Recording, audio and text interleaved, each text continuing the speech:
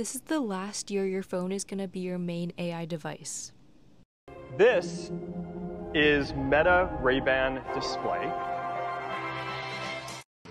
2026 is going to be the year AI glasses blow up. There, I said it, I'm calling it.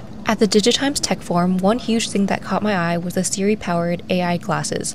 This means your glasses will read your messages, guide your navigation, summarize what you're looking at, and then sync with your phone and smartwatch automatically completely hands-off. It'll be like your next personal computer, except you wear them just like glasses.